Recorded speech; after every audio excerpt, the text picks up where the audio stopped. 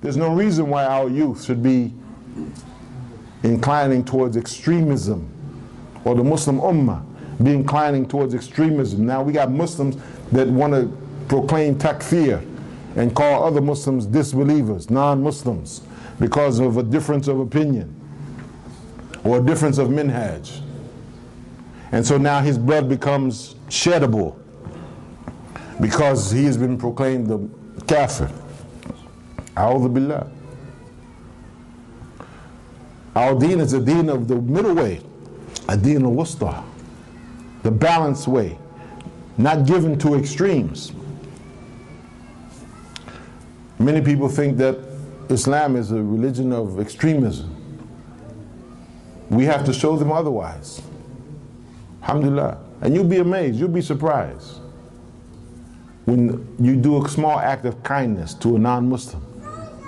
This will catch them completely by surprise. They see you and they think that, oh man, this might be a terrorist, I better watch out. And then when you show them an act of kindness, this disarms them. Alhamdulillah.